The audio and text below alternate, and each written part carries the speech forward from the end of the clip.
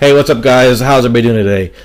Before we get into the video, if I can ask, if you drop a like and subscribe if you haven't already, I really appreciate it, and it lets me know that you're getting something from the videos and you'd like to see more. So thanks, I really appreciate it. Anyway, on to the video. Let's get started here. So you can see that poor Millie is really getting punished by this bullet. And what we did was basically we ran into a issue here too. We got a floating head. So we said that when he gets hit by the bullet, he's just going to fall apart and he's going to be separated from the parent. As you can see here, all the body parts will be separated. You'll notice that I found a couple issues here. The foot seems to be doing fine with the animation, Animator component enabled, and the gravity is still working on them. But as you saw on the head remains floating. So that's due to the Animator overriding the 2D gravity. So here's a quick look at the code. We only added a couple lines of code in the colorLerpOut function.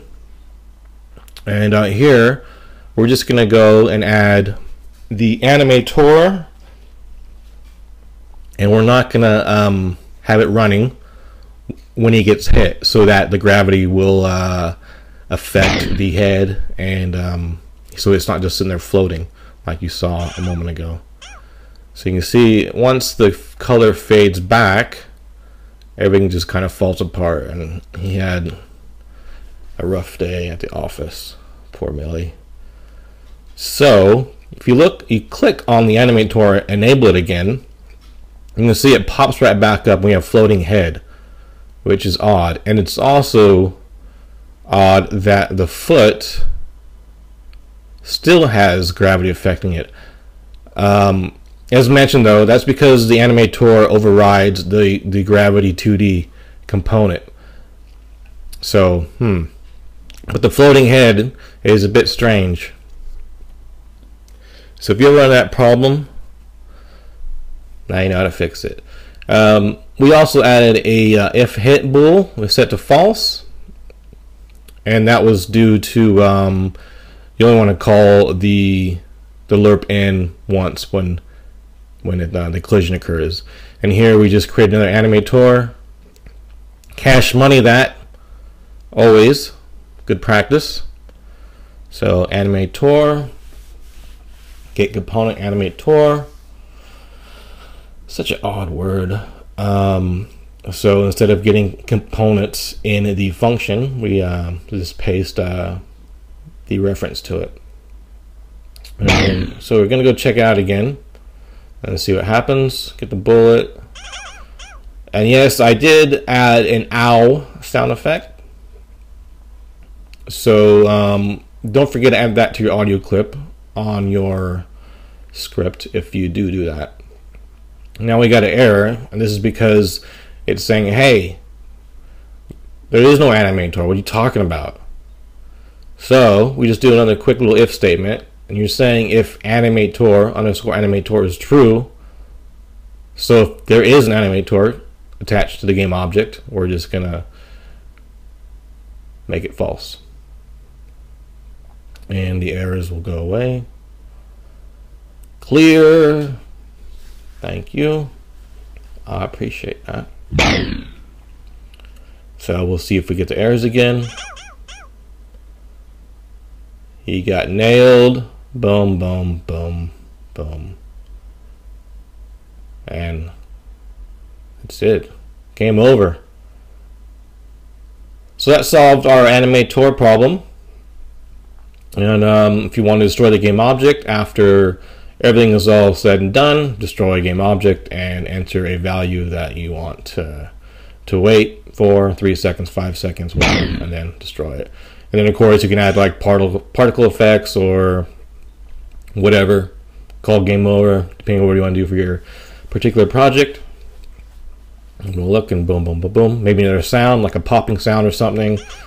And then maybe a little explosion, particle explosion, whatever. And just checking it out real quick. Yep, all good. And he's gone. Done. Game over.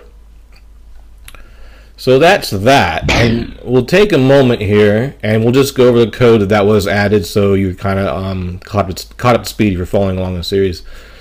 And so you can see pretty much everything the same. We just added the underscore animator, AudioSource, AudioClip, call it whatever you like, and then we added the ifHit bool, called it false, set to false, and we just add ifHit is false. We're going to run this code and play clip at point, start coroutine.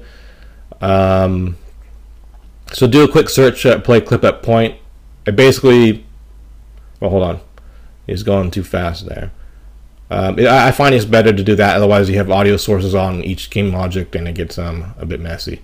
So let's clean this part up real quick. Let's just instead of, I think it's so minute at this stage. As long as it's not an update function, I don't think it's going to matter. But it's good practice and it's consistent. You should try to be consistent in all your code. So I'm just going to go ahead and make it public up there, Rigidbody2D, and it's up to you. But don't do an update function. At least don't do that. And then go ahead and say underscore Rigidbody2D is equal to a game object, add component Rigidbody2D, and then Animator, enable to false, so we get the gravity, and game object will be destroyed after 5 seconds. And yeah, that works out pretty good so far. Slowly but surely, slow is fast, somebody once said. So yeah. Hopefully you got something from that, guys. Any questions down below in the comments? I'm happy to help when I can. I try to answer everybody's question. And yeah, we're on the road to 3K one day. So like, subscribe, and ring the ding. And that's it, guys. I'll catch you next time. Happy coding.